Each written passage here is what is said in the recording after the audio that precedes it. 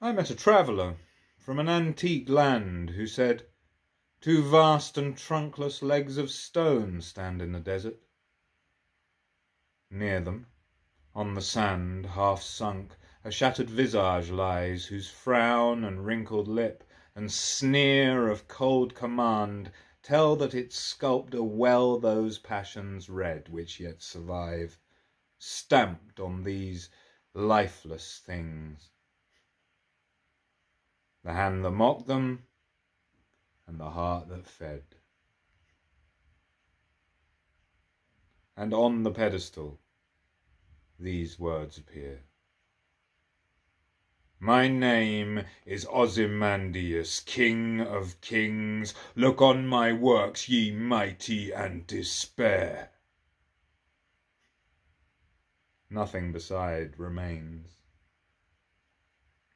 Round the decay of that colossal wreck, boundless and bare, the lone and level sands stretch far away.